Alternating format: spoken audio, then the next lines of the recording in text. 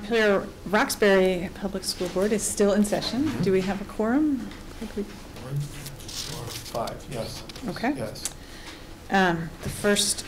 May I put two additional items on as I noted in the email? Yep. I'd like to add to the agenda the appointment of Paul Giuliani as district moderator, as well as adding the validation resolution as an agenda item for the MRPS board, please. Okay. Public comment? Is there any member of the public here who wishes to? Doesn't look like there's any member of the public. Okay. Moving on from public comment, the first action item is the approval of the minutes. Is there a motion to approve the minutes of February 21st? I'll make a motion to approve the minutes presented. Second. All those in favor? Aye. Any opposed? The next item is the approval of leave of absence requests, which are in your packet. Yep. Got second.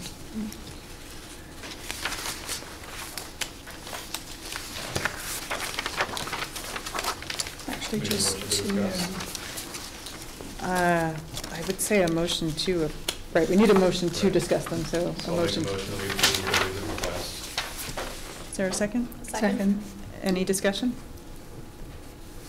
Has there been, What they are. lost track of which one was which?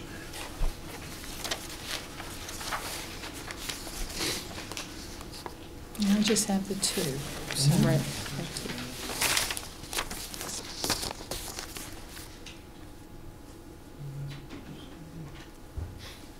Do you want a motion to approve them?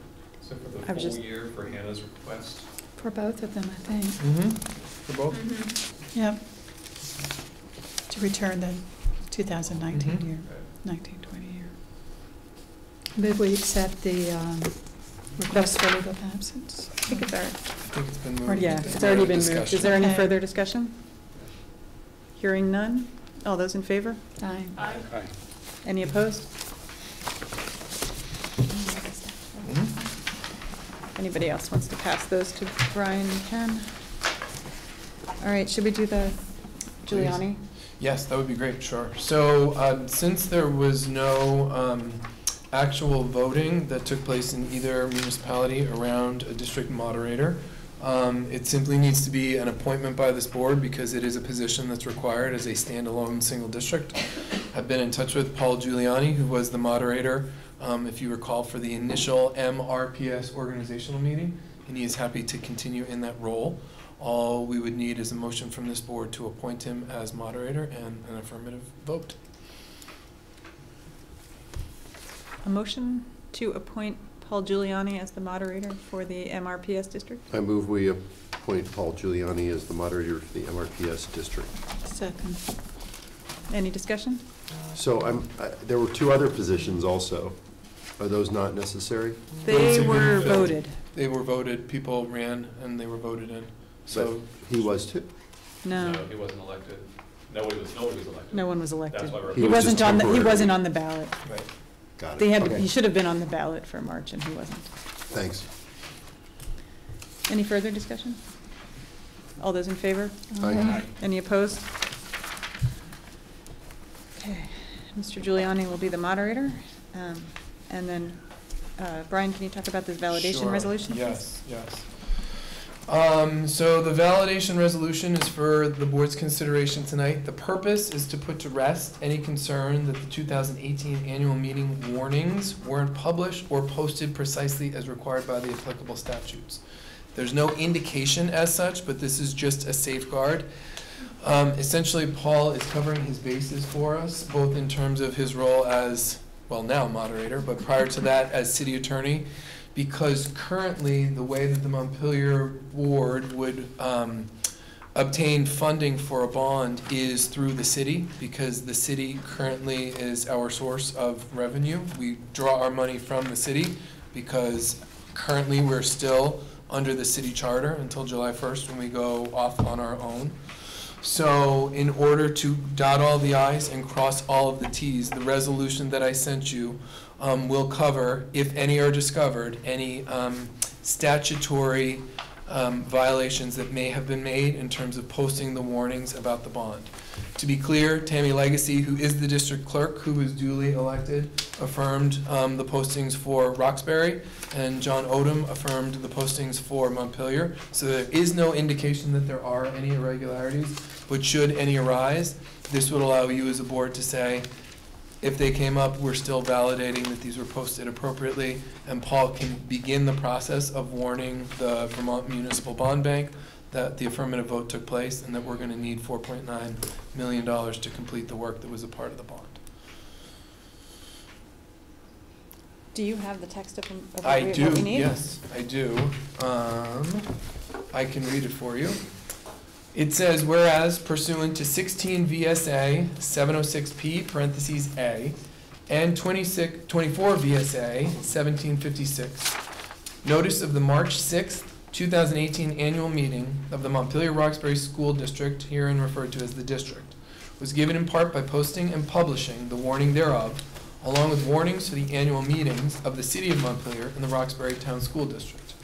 And whereas, as provided in 24 VSA 1756, notice of said district meeting was to be published in a newspaper of known circulation in such municipality once a week for 3 consecutive days on the same day of the week, the last publication not to be less than 5 nor more than 10 days before such meeting, and whereas the requisites of the statute relating to the publication of the district annual meeting warning containing an article of business relating to the proposition of incurring bonded indebtedness not having been complied with because of oversight, inadvertence, or mistake of law or fact, the Board of School Directors desire to avail themselves of the validation provisions of 17 VSA 2662 and 24 VSA 1757. And whereas at the March 6th district annual meeting, the proposition of incurring bonded indebtedness for the purpose of making public school building improvements, Article B, was approved, those voting in favor being 1763 and those voting opposed being 631. Now therefore the Board of School Directors hereby finds that notwithstanding the failure to comply with all of the statutory requirements incident to the call, notice, and warning of said district annual meeting, the required length notice of the purpose of said meeting has been had accordingly.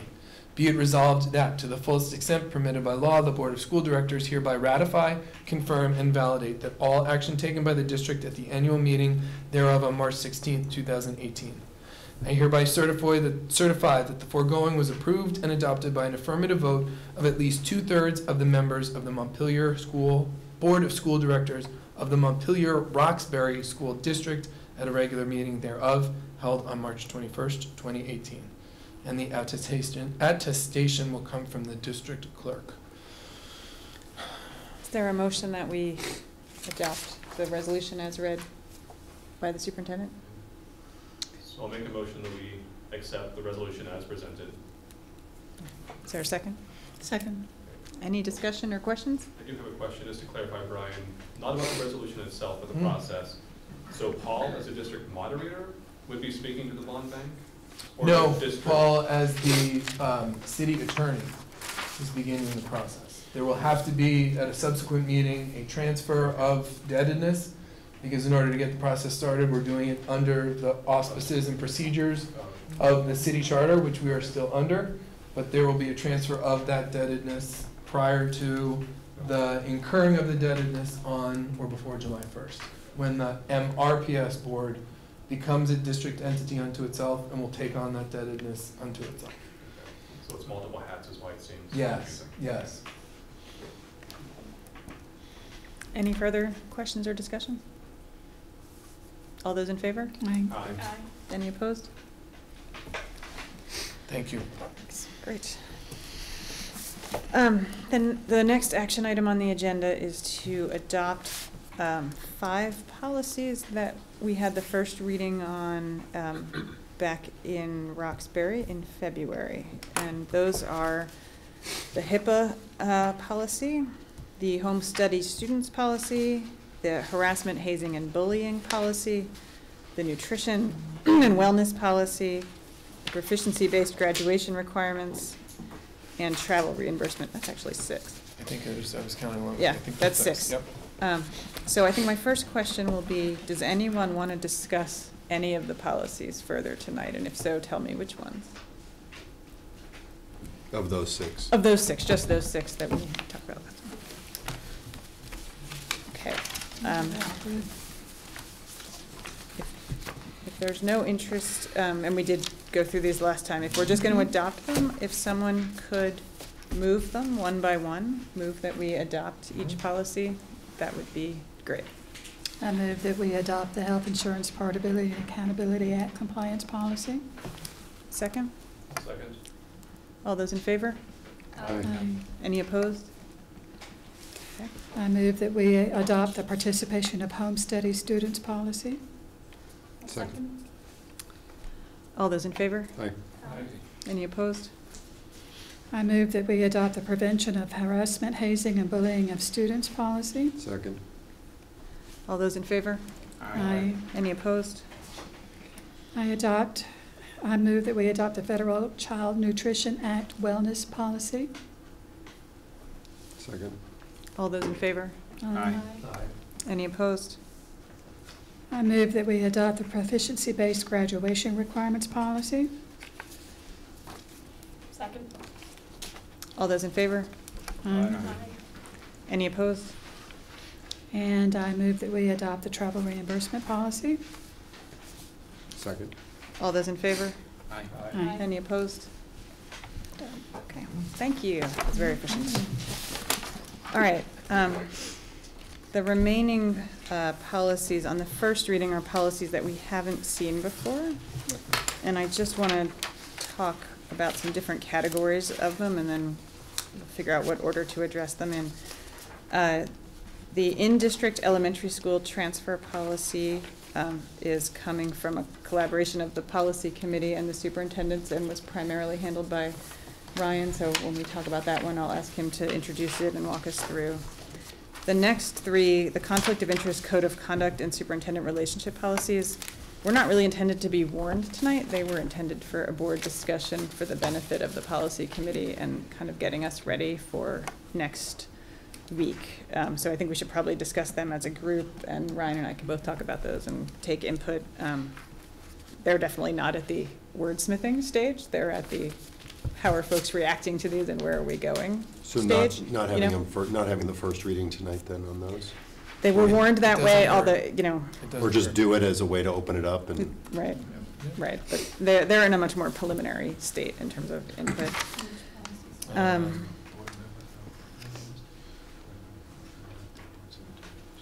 Are we pulling the grade advancement policy because we don't need it anymore? Right, because we don't need it anymore. I should say, we found out from the VSBA that the grade advancement mandatory policy is inconsistent with the proficiency-based graduation requirement, and as such is no longer going to be a mandatory policy, so that can be stricken, as we will not need it going forward. Makes sense. So we're not going to talk about that one tonight. Substitute teachers and the volunteer and work study students are coming from the superintendents, so we'll ask them to talk to us about those. And the fiscal and budget policies, Grant has, the business manager, Grant Geisler, has asked us to talk about. I was inclined to start with those so that he could go home. Does that work for everyone? Works for Grant. I thought I'd laugh. Yeah, so, since we've started, 2 hours behind on you. Yeah. Okay, so hearing no objection, I think we will start with the fiscal management and budget execution, and I'll ask Grant to come up and join us. Do we begin with a motion on it?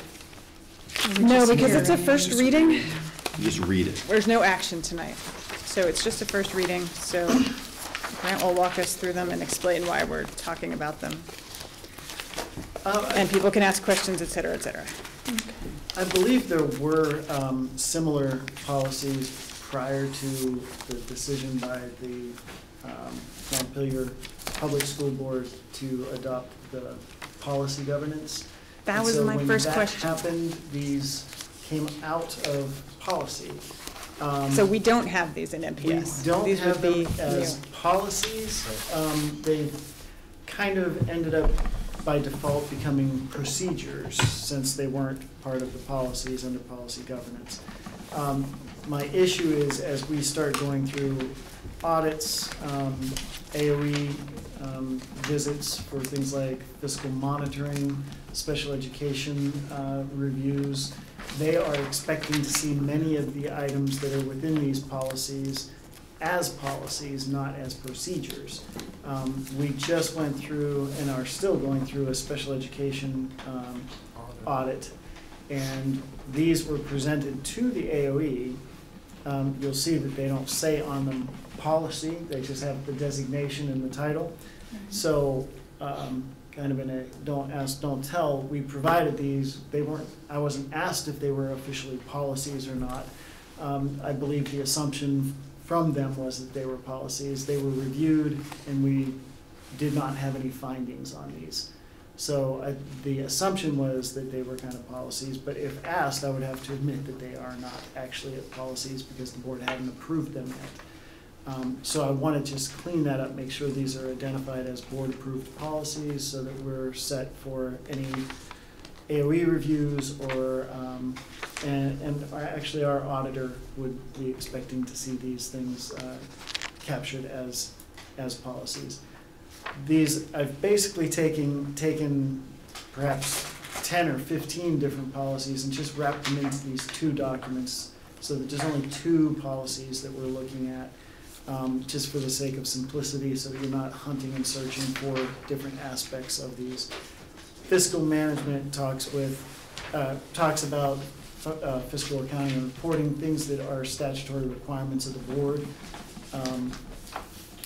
And just some of the procedures like year-end procedures, not procedures, but activities. Talks about fund balance, auditing, student activities, setting up student activities, those kinds of things, and capitalizing assets. The budget execution is basically what it says. It's any kind of requirements related to executing our budgets each year. And so that talks about things like bids and purchasing, requisitions, purchase orders, reimbursements, grants, gifts, and donations. So I think in these 2, we've tried to wrap up everything that relates to business office activities and statutory requirements. A big piece of these documents has to do with federal fiscal requirements, federal procurement requirements that are federal and state related. So I could go through these with you, or I could just allow you to read through them when you would like. I'm not sure what else you would like to talk about at this point. Did these don't exist as like Vermont Association of School Board sample policies? You've crafted these based on what MPS used to have? You were using based on what MPS used to have, what I had in Essex Westford, what some of my colleagues have. In some cases, there are separate policies for each of these headings.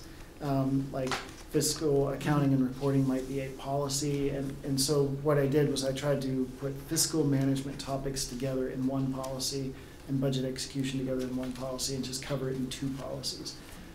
So a lot of this is language that was similar to what we are kind of showing as procedures, although that doesn't really make sense because we have procedures under these. So you have procedures associated with procedures, which doesn't make sense. Whereas if these are adopted as policies, then it does make sense to have procedures under these. So VSBA has these kinds of topics covered as recommended, not mandatory. But a lot of this talks about statutory requirements that the board has for fiscal management under 16 VSA 563, I think it is. So I think it makes sense for these to be captured as policies. questions? First of all, thank you for doing the work on this. This is, I think, the appropriate place for this. And I was thinking about, as the board puts together other policies, like on budget creation, we're kind of looking back to the current MPS policies, and there's a social overlay, you know, that sort of environmental purchasing overlay that is in that policy. And I don't know whether, would this allow for, in the future, say, if we decided we wanted to amend this, does that work to be able to lay over local purchasing or environmental purchasing or some other overlay, because I see there's some, it's pretty specific about what, at a minimum, you have to do, but I don't know whether you're allowed to lay over more on top of that. It would get tricky because federal procurement would not allow for that. It would Federal not. procurement is cut and dry on what you have to do. If we're using local funds, we probably could do that. So we would have to look into how to kind of separate that out within that section. Maybe there's a subsection it relates to federal funds versus state and local funds. Or where funding sources allow, these shall be used, or whatever. Correct. I see. So it looks like in the budget execution, that's where you would put something like that if we agreed we wanted to do it in the future. Yeah, Okay. under the bids and purchasing. We have had, that is in our policies now. It's in the MPS policies, and the question is whether it rolls forward and where it would go if it rolls forward. Because we're deconstructing the current policies in the new system, so this is part of that deconstruction. The language as it exists right now as our policy that relates to that, if we had a federal fiscal monitoring visit, we would be found in violation. Not out of compliance.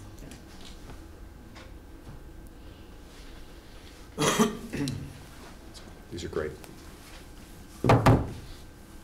Anyone else have any questions for Grant tonight? I guess the only thing, do you feel comfortable, there's a lot of specificity in here. Do you feel comfortable that everything in here is, that you want to be held to as policy rather than as guidelines? I'm comfortable with it the way it is, because to me, another added benefit of this is related to any kind of transition that might occur. Just not having to search through to find, what do we have to do related to this topic or that topic? We can pull out two policies. Oh, yeah. And everything is in. It's huge, yeah. So if there's personnel turnover, it's nice to have it all captured in one place. If there's any kind of more detailed procedure, it's, there are some procedures, but it's more like the federal procurement forms that you have to fill out and the specific process you have to go through. So my preference is to have it spelled out like this because I can just pull this out in one document and see basically from A to Z what's required. So not unnecessarily prescriptive. No, if you're putting my whole world into policy and it's only 11 pages, I think that's pretty good. Great. In the budget execution policy under employee reimbursement, is there language there that would say that it has to be consistent with the negotiated agreements? And are you confident that this is consistent with the negotiated agreement to the extent it has to be? And which section was it? Under employee reimbursements? Under employee reimbursements for travel and professional development? It should be because under professional development, it relates to any kind of professional development approval forms. So by tying it to those approval forms would make sure that we were always in compliance with whatever. Right, so to that point, the negotiated agreement only provides that, now this is, we're speaking about teachers, would only provide for course reimbursement. It's very specific as to what can be reimbursed. Travel is not reimbursable for teachers under the current negotiated agreement. So that would, as long as we are staying within the approval process that currently exists, the procedure that currently exists, has room enough and would not violate the commitment we have through the negotiated agreement. So there are instances, if I'm understanding this, where the district does pay for travel and attendance for professional development that's outside of what the negotiated agreement. As long as it is, we cannot do it for teachers. But for example, if a member of the leadership team were to go to a conference and there's a travel cost associated with it, that is reimbursable. But for a teacher to travel, that is not a reimbursable cost under the negotiated agreement. We can only cover the cost of the tuition or the cost of the course. So teachers never travel for school business? If they do, they may, they could do it as mileage, but if a teacher was flying to a conference, we would not reimburse them for the travel or the hotels associated with it. But this says that we would if they were traveling for school business, so that's the kind of thing I'm trying to flag. Well, Reimbursed for reasonable expense, so things like the IRS rate for mileage. So if somebody is, tomorrow I'm going to Roxbury, I could put in for vicinity travel. If a teacher did that, they could as well. So to your point, we would still flag this anyway, because as a teacher puts in for their professional development, only the principal and I would sign off if it's professional development covering the cost of the course.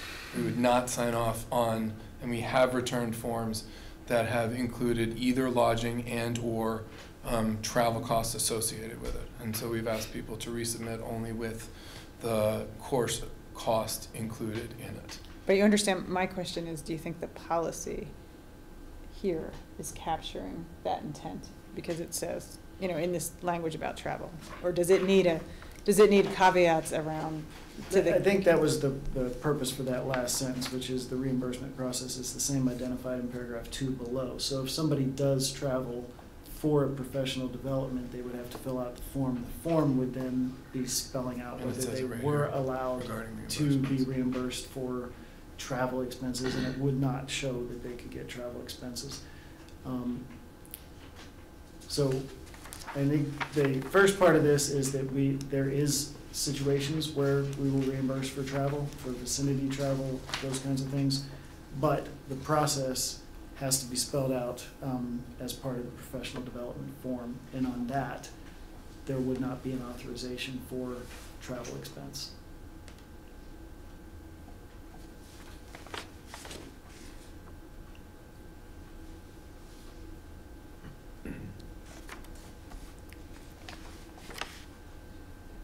Any other questions or discussion about these?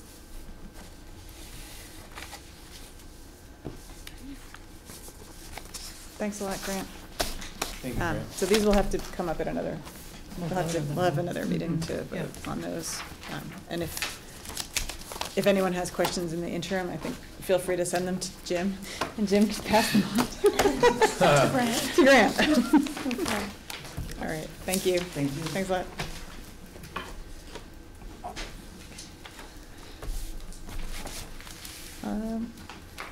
Ryan, do you want to turn to the transfer policy?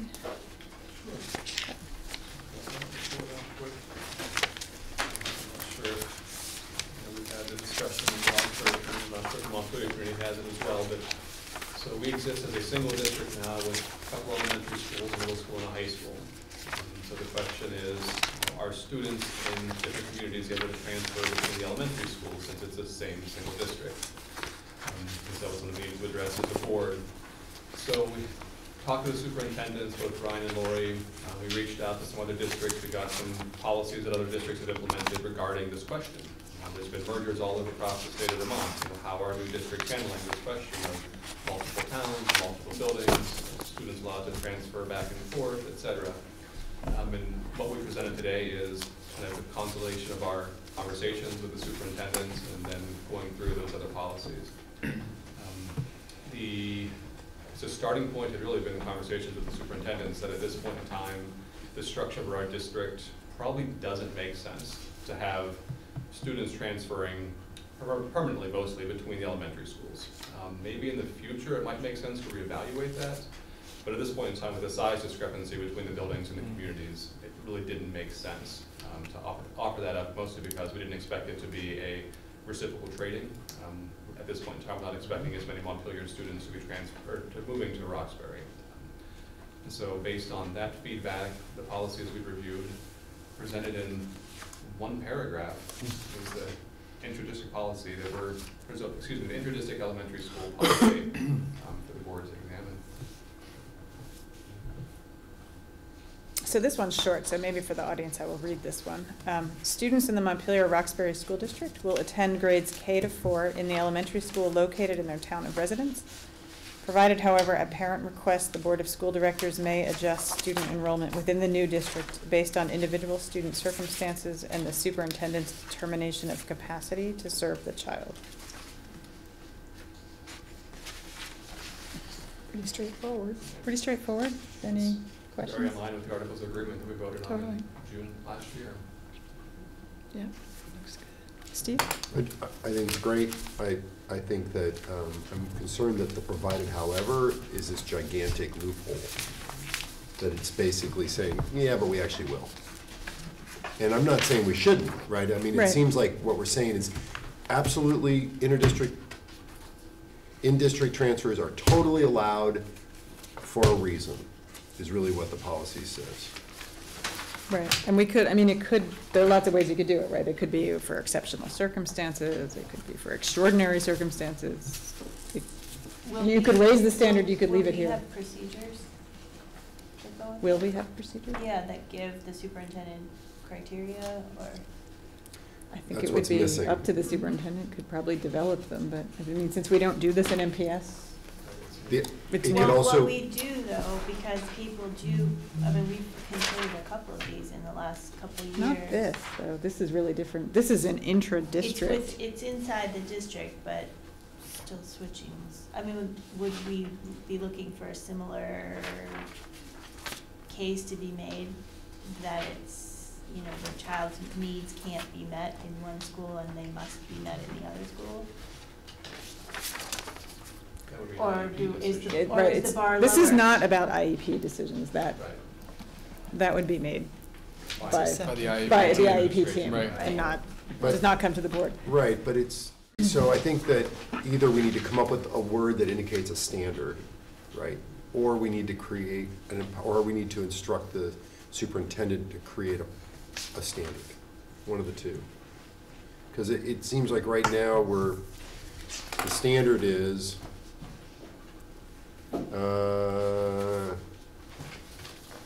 to serve the capacity to serve the child. Individual students and the superintendent's determination of capacity to serve the child. Is that where we want to leave it? Maybe we do, but it means that the student's needs cannot be met, or it's not even that the school does not have the capacity to meet that child's needs or best educational interests or best interests. Yeah, I mean, I don't think it requires the superintendent to decide that the school can't serve the child's Right. needs. I think it says. Better. Right. Just if better. It was better. And it's also a may, so it's not even saying that, it's not saying the request has to be granted. It's Yeah. just saying there's Even if it- discretion there to grant it. It's broad discretion. Right, Yeah. and they have to come to the board, it's up to the board, but it's based on a recommendation from the superintendent. But I just- it would be great to have a clearer, any kind of clearer standard than capacity to serve, I think would be helpful in making those decisions. Are you thinking the kind of standard that would really be like, these are the factors to consider, or just sort of indicating how strong a showing you have to make, that it would be exceptional circumstances or something, which, Just clearer language about, under, not the specific circumstances, but the, I guess I'm just struggling with the phrase capacity to serve the child and what that might mean. And, you know, I might be satisfied if it was just, you know, the superintendent's determination that a particular school is in the best interest, in the child's best interest. but you know, it might, the hard. kinds of, well, I mean, I think at Ryan's point all along, I don't want to speak for him, but. Because of extraordinary circumstances or something. I mean, I think one of the things that Ryan had mentioned to me that we're struggling with is that we haven't gone through this yet, so it's kind of hard to know. Right. And for example, so one example that I would think of is that you might have a situation where it's more driven by the circumstances in Roxbury. Like if you have only one fourth grader, Right, it wouldn't it wouldn't necessarily be so much about the student as it might be, maybe that's a situation where the parents and the district would say, would you rather, would you rather come to Montpelier for that year or not? well, Or you that's- could have that's or you could whole- have a kid who's really just very unhappy there and has nothing to do with this, it's, That's a whole different thing, because do we want to, a huge question, and maybe this was already decided in the merger process and I'm not recalling, but if there is only one kid in fourth grade,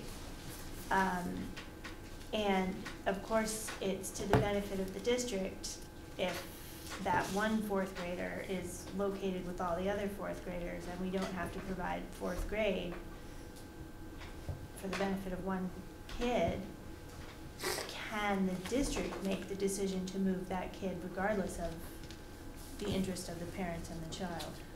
Well, you know. I mean, that's not addressed in this. Right, well, and also, I mean, presumably in the ordinary course, the administration is looking at enrollment and how it's happening and could be flagging these things well in advance of it having been made so that the new board could be considering them, you know, in a timely Well, moving any fashion. grade from one building to another is just a board decision, right? How do you do that? Like when fifth grade moves to the middle school, how was that decision made?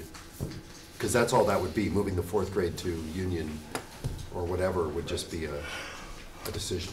Yeah, But it would, you know, contravene this policy unless Would it? the new board changed it. Okay. Well, as it's written, I think it would. Right. the question is, should this policy address that situation in addition to addressing a situation driven by the child? I think we should. Or, yeah, I mean, I actually have already had a Roxbury parent say, can't my kid go to school at a particular school because it's closer to where I work? Yes. And That will be very common. That will be very common. that may be a common request, but really? It's not a convenience-driven education system. I mean, a lot of our parents work in Burlington or Waterbury, and the kids go here. So I don't see that as a justification to move them personally, but I know there may be people who do see it that way. So I just think it would be good to be. Maybe we start, the first part of that problem is, what if the school's needs are to move children out? I think we should maybe put a caveat in here that this does not apply to a situation where the district's needs or the district's, you know, just sort of like pull that out of the puzzle and put it back where it is today, which is there's no policy on it. The board just decides. So rule that out as one of the reasons. But then otherwise, we're really talking about the student's educational needs, not the extraordinary needs of the family. So the extraordinary needs of a family, we're saying, at least Michelle, I think I'm hearing, would not be the reason we would do this. It would be the extraordinary needs of the child's education. And I don't know if extraordinary is the word you want, but. I mean, Can go I ahead, speak to sure. that? I would lean towards some sense that there's more clear definitions, especially in the early stages, simply because I think we're all doing this in good faith to try to make this work.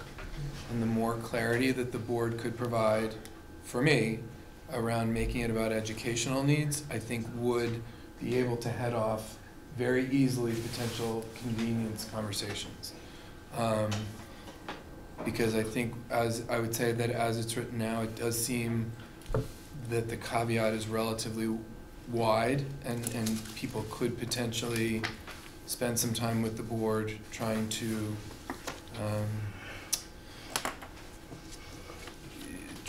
haggle over individual student circumstances that might not be in the best interest of the early stages of this merger, which I think, for me, trying to look forward is to really hope that we are able to sustain a really good enrollment at Roxbury. And I wouldn't want, I think, something firmer that would give both the superintendent and the board the opportunity to make it more about educational standards, I think would be personally, professionally, better. Ryan, did you have any? Yes, I was thinking about the conversation. I don't think we discussed too much the idea of the district making the decisions to move students around. And we had talked about the scenario when you do have that maybe one student in one grade in Roxbury.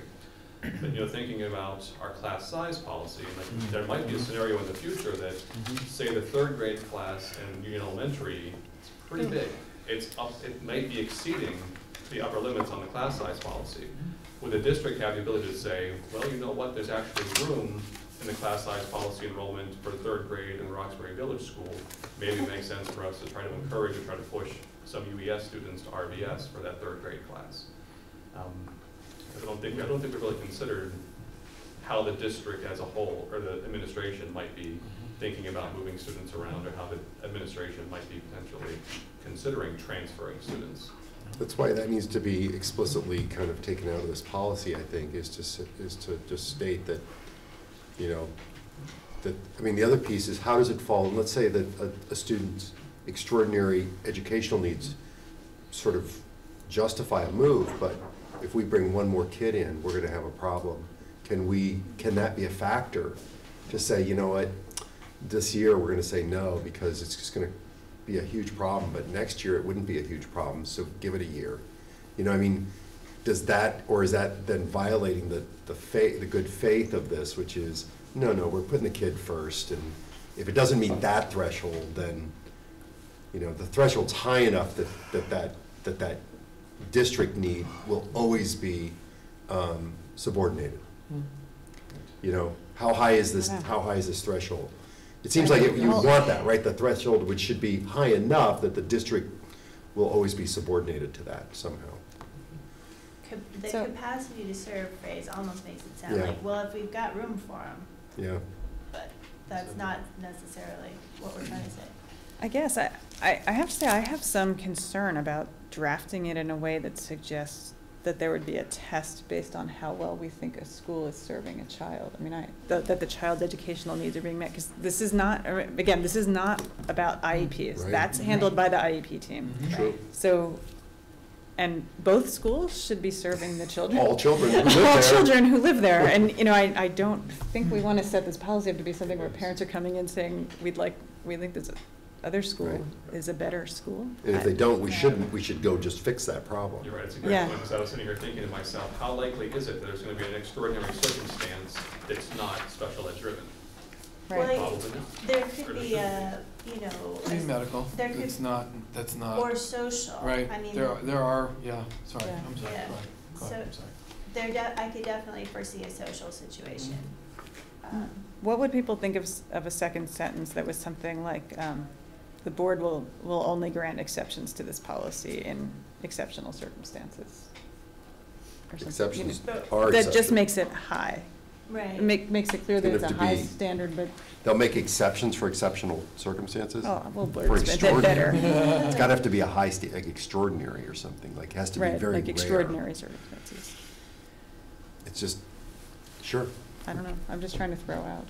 that's definitely thoughts. better.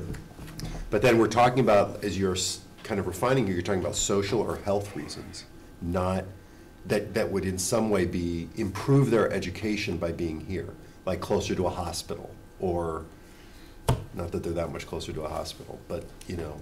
Or if they're the only girl in their grade in Roxbury, then they need more peers.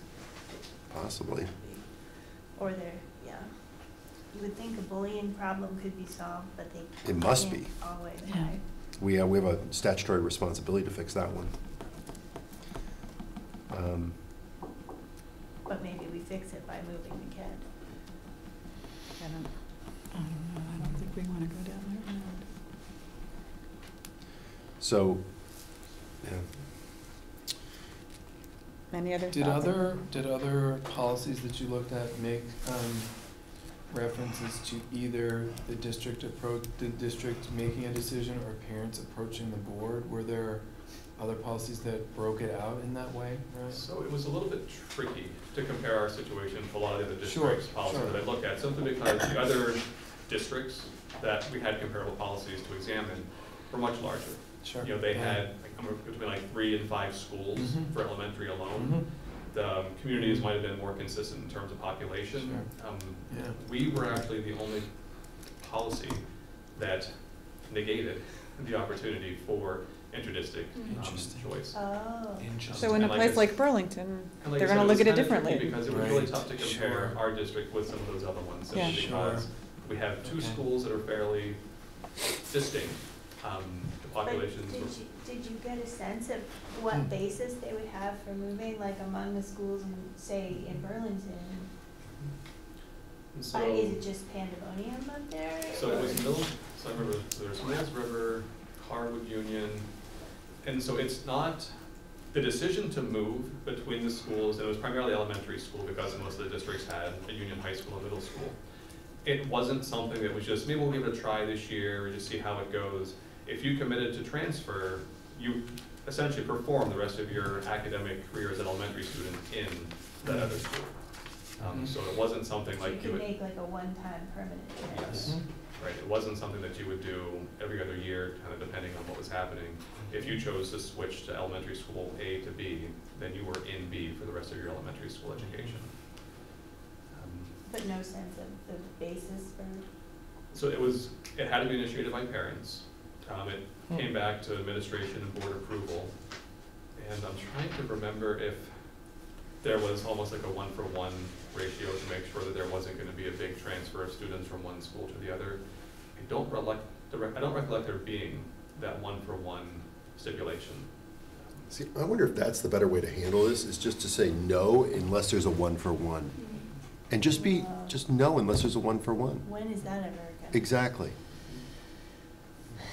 So the idea is, and that makes a clear statement that our objective here is to keep the populations stable.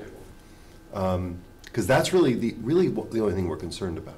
Other than that, we're happy to do anything. I mean, unless we have some social, like community-based concerns about, no, we want our kids to all be educated in the same place, Right. which is a reasonable objective. But, I mean, really our concern is sort of like, let's not drain off kids to the bigger center. Well, the way you do that is you say no unless you can find someone to swap with, a 1-to-1.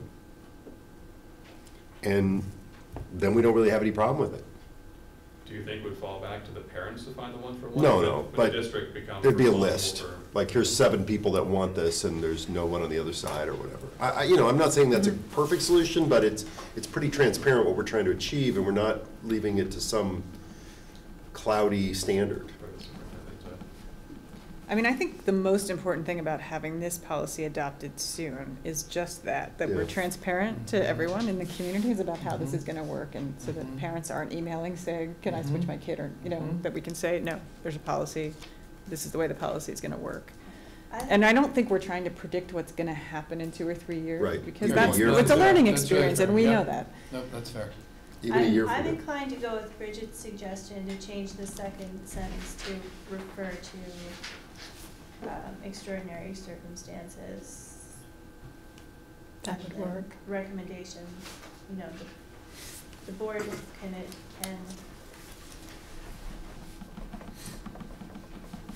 The board will grant exceptions only based on extraordinary circumstances.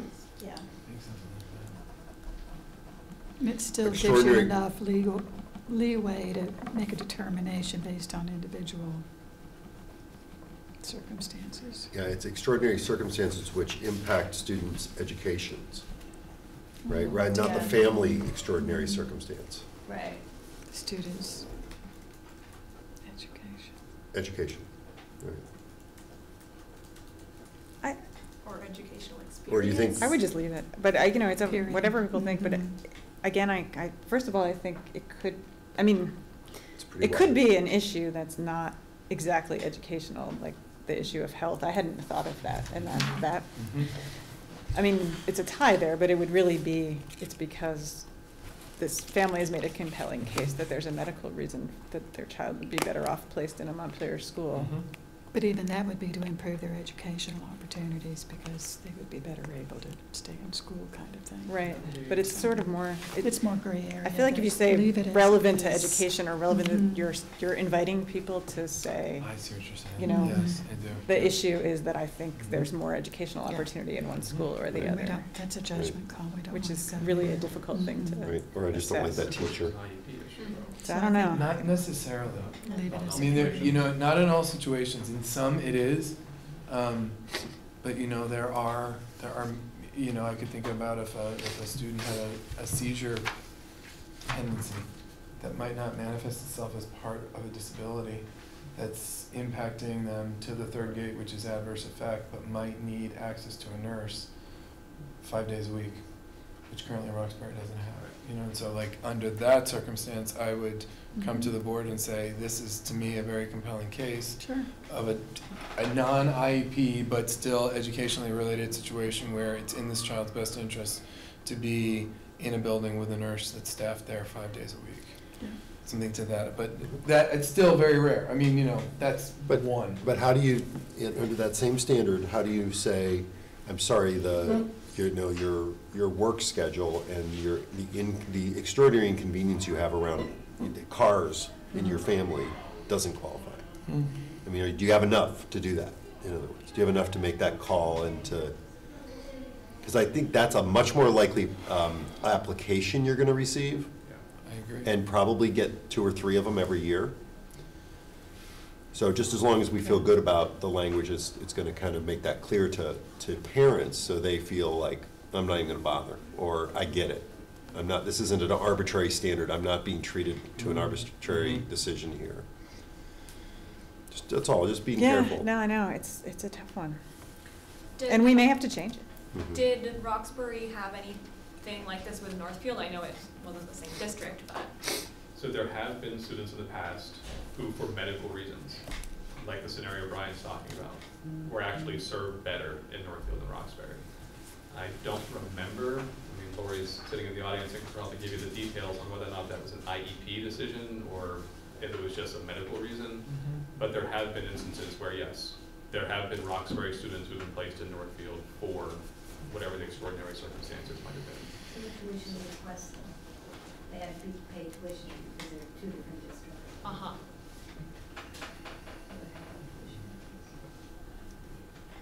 So that would have been a different. Different enough that it's hard to compare. Yeah.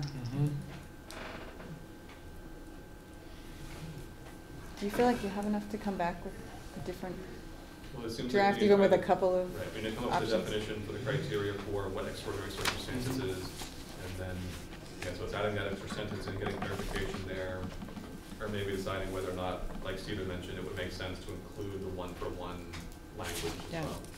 But yeah, definitely student-driven, not family convenience. Seems like the board's generally in consensus in terms of the direction of the policy. It's just the language itself to get worked out. Okay. Thanks. This is hard. This is a really hard Thank one. you. Thank you for taking it on, and it will come back. So where we are. So substitute teachers? Sure. So the only recommendation Lori and I would want you to consider, and this comes specifically from the current MPS policy, MPS policy, where it says unlicensed persons and licensed educators, that number right now is set at 15 in MPS. And that was a procedure that I inherited that was formerly a policy but became a procedure when we went to policy governance. So essentially the standard is set higher for non-licensed and licensed but in the wrong subject area currently in MPS. Candidly, it turns into a little bit of a paperwork type situation where we have to very quickly recognize that a long-term sub is needed and can only through the current procedures serve for 3 consecutive school weeks. It's not impossible. I think the intent was a good one when it was written. I would say practically speaking though, if we're looking for a long-term sub, this is a safer scenario. We do ultimately end up getting the provisional license in these circumstances, and these circumstances are rare. So, in fact, I can think of not one time this year that we've had to go this route, but I do know it, depending on certain educators' life circumstances and situations, there have been years where, candidly, Heather has been scrambling with me and the Agency of Education trying to get an appropriate provisional license. So, and also very candidly, substitute teachers are a perennial problem in Washington County. There are a lot of schools that are jockeying for a lot of educators. You know, so it's on a decent day, we may have a lack of coverage in some of our buildings and some study halls and some double coverage, and so I don't have a strong feeling either way. I did want to just make sure that I pointed out that the current MPS procedure has both of those numbers at 15 days. But this is the This is the recommended mandatory policy from the VSBA. So this is legal to do 30. correct, Okay. correct. You could go strong, as with anything that comes from the VSBA, you can always go stronger, but you can't go the other direction. So you couldn't say 45 or 60, Yeah. right? You could be more stringent, which is a consideration, and I get the spirit of that.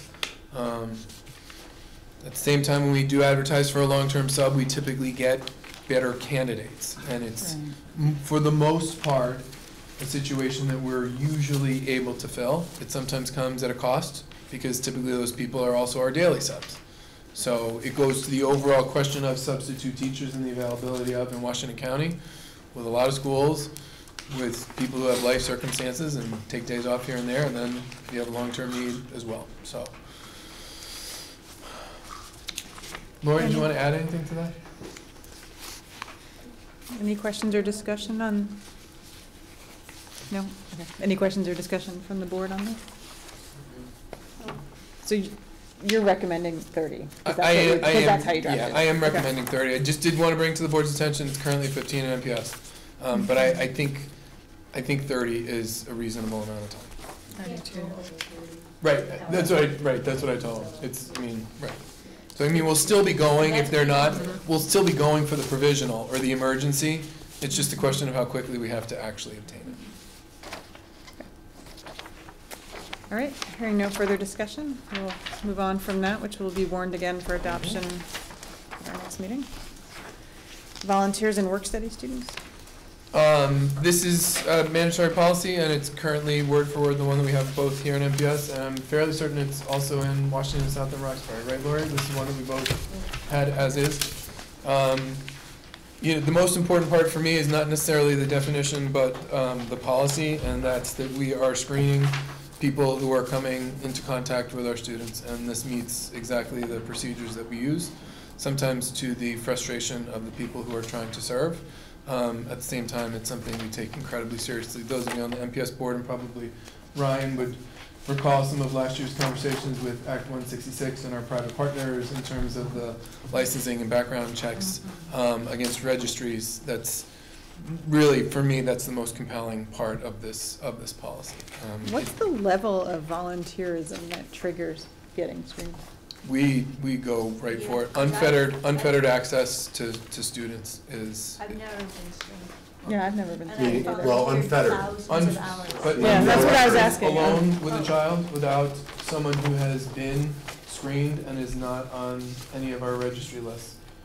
That was sort of what I was getting at. Right, so you're gonna be the If you're sole. alone. So if you are alone with a child without someone who already has had a background check in the room, visible to you and that individual, you would have to have a background check in order for that to take place. So if you're the parent that's reading to students in the back of the classroom and the Do not teacher's there. need, correct, that's correct, because that teacher would have been background checked.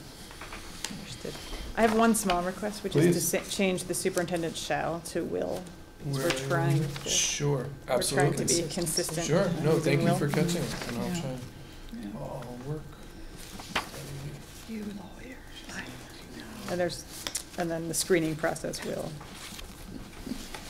We'll go all of them, child to will and all of them. yeah. Thank you for catching that. Any questions or discussion about this one? All right. Thank you So for can I those. warn, as long as we make those changes from shall to will, we'll also warn the volunteer and work study students to be adopted at the next meeting as well? Yeah, everyone's good with that? Okay. Thank Great. you. I'm seeing tired people around the We table. are tired. I'm gonna skip to class size, and All right, well, I'm just gonna say that I just have a strong sense, given the time and how tired people are, that we should not talk about the code of conduct, and we should just 'Cause talk we about need that a- at the retreat. We need a thorough discussion of that. We don't need to- I'm seeing people that look like we've had a long night. Because I It's think a it pretty needs big some topic, discussion. but if others feel strongly, I'll do it. No, I think it needs discussion, so let's not do it tonight. Okay. Carlos. We'll move that to the retreat. The class size policy is on the second reading. Can you go over the changes that were made to it? Yes, so, Lori and I, let me just pull that document up, sorry. Lori and I came up with, a way that we think will honor the spirit of this policy and capture the practical nature of how it operates at the Roxbury Village School. And Lori, I'm gonna say, why don't you just come on up in case I botch this. We're gonna try to do it because of the unique nature of the Roxbury School and in an effort to truly support that school going forward as a well-enrolled educational institution. We are recommending that the board consider a cutout for Roxbury by classroom and not necessarily by a grade cluster. Because as it's current, Lori and I went back and forth on That this makes sense. for a long time to try to get it to fit kind of the UES grade clusters, and we were each coming up with all kinds of scenarios where it was like, oh, that'll work, but wait, because then it's a cluster. And it wasn't until probably an hour and a half into it that one of us said, what if we did it by classrooms? So the idea is it would read Roxbury multigrade K4 as it does in that first column. Minimum average number of students per classroom would be 8.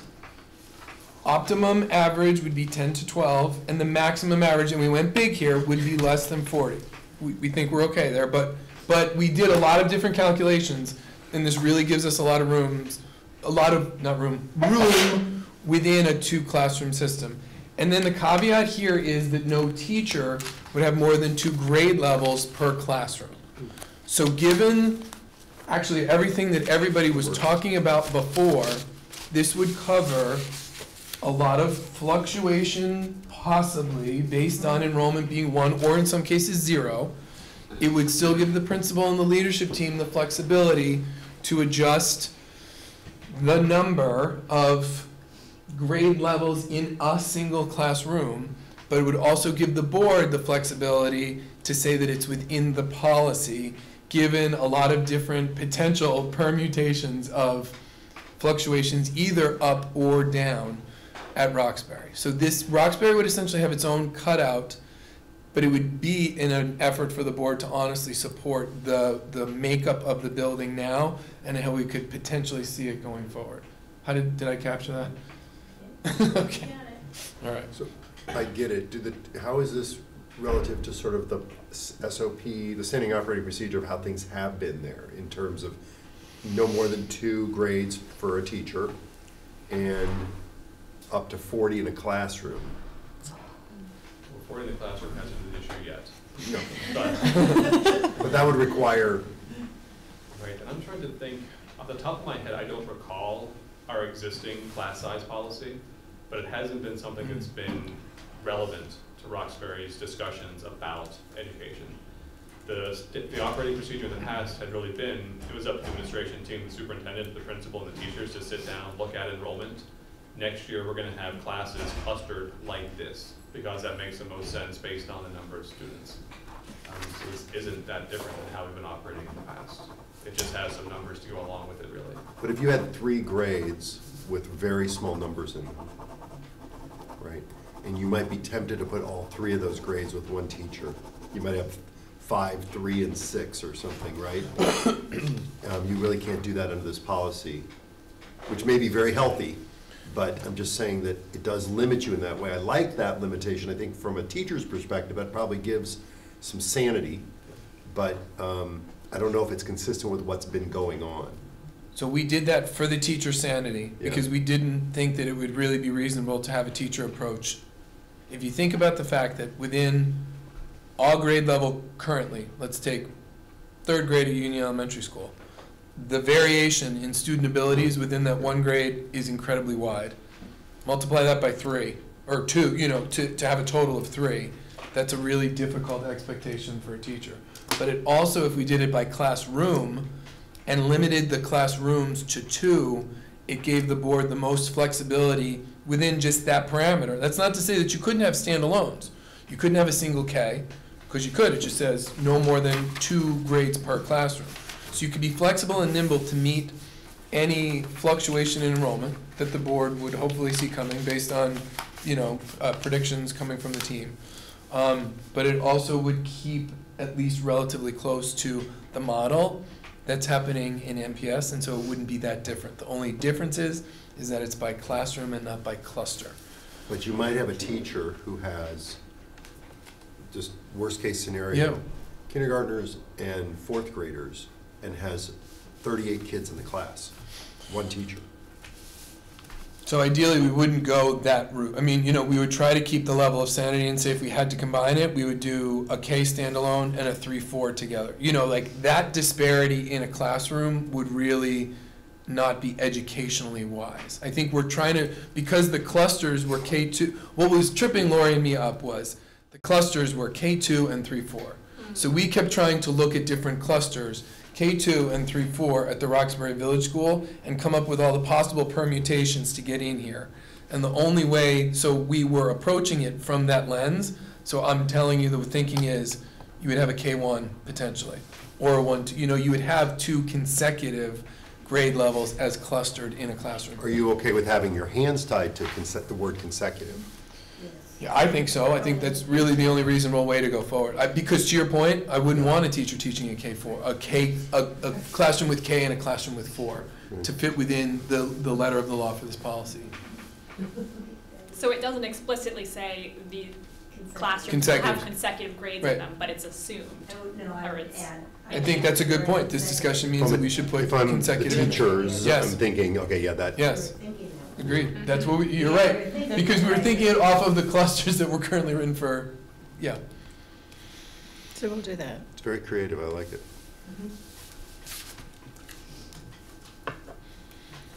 Okay, so we're gonna add classrooms, consecutives.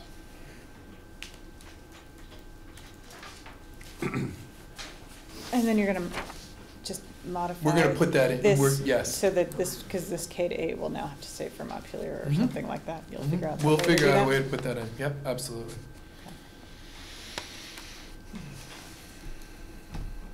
So Brian answered a question I had about definitions, a classroom, and the grade clustering. I'm curious, Bridget, was it on purpose that the K-8 class size table is labeled as guidelines, whereas for the 9 through 12 it's labeled as parameters?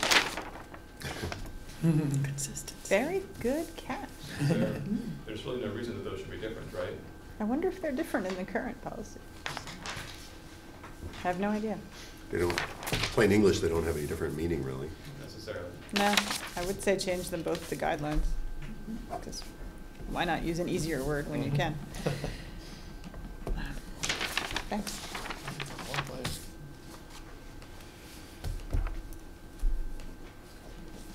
Anything else? Class size policy? Great. So we're not going to adopt that tonight. But is it okay to have this on the next agenda with these changes to be warned for adoption? Oh, great. You bet. Great. Didn't, last meeting, we had a discussion about, on the high school page, this section on requests for new courses, student schedules, et cetera. Actually, I think the student schedule thing may have been added in the interim, because I don't remember that from before. Didn't We talk definitely had a about that discussion. not There was being no policy? consensus to take it out. There was a discussion about taking it out. Okay, but we didn't decide to take it out. I did not think that that there was a consensus that we should take it out. But if we want to revisit that, this is the time to do it. I come back to the fact that the principal asked for it and said it was important to have it there. And Okay.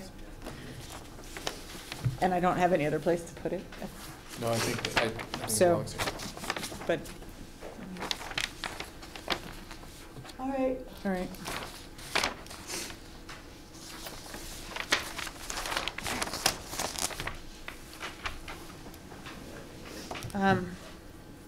All right, so that will be the end of the policy work for tonight. We will have the retreat next week. What is the subject of the retreat? Well, that is the next thing on the agenda. Let's discuss the board retreat. I think I should have asked Jim what he thought. But from prior discussions, I definitely, it's about the board policies. It's about the kinds of policies that were on, just for some consideration tonight around B, C, and D? Conflicts of interest and code of conduct, definitely, but also what are currently in our policy as the board superintendent relationship and board governance policies. I think it's about getting some really serious sit down around the table time to figure out where we're going on those. So folks should bring their policy manuals with the current policies. There were a number of attachments that were sent around at our last meeting when we talked about governance generally. Some of the VSBA policies, I would definitely encourage people to bring those too, because those are some other models that are out there for how you could put these policies in place. And read the ones that are here tonight.